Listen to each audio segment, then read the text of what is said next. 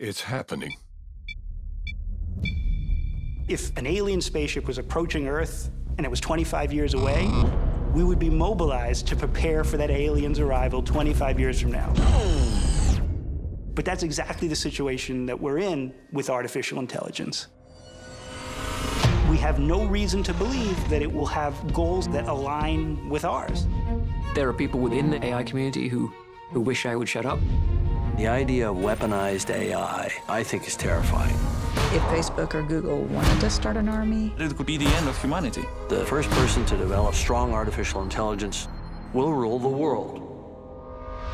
Will AI change our lives for the better? That is the question that brings philosophers and scientists to blows.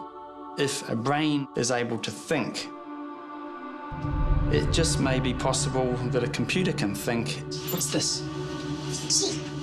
Good girl. If it's conscious, does it have rights? Or will they challenge our very existence? Once they exceed human intelligence, it doesn't even need us anymore. Maybe machines would do a better job than us. Maybe.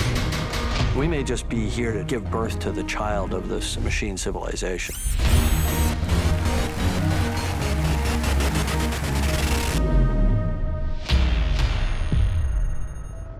We don't have a plan, and we don't realize it's necessary to have a plan.